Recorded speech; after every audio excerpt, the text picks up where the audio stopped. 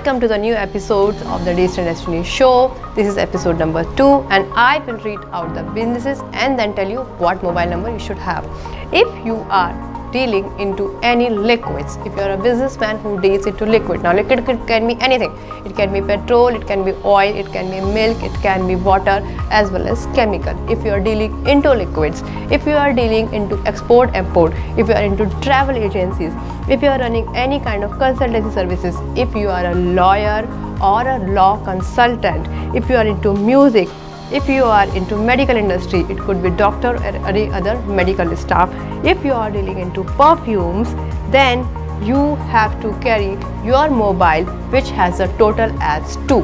Mobile number 2, again I think you know, if you add up all the 10 digits series, if you add all the 10 digits in the series, it should end at 2.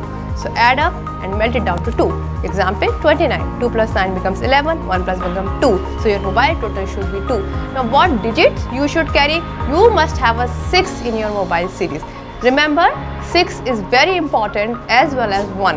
So 1 and 6 should be there in your mobile 10 digit series and the total has to be 2. Thank you so much and Jai Hind.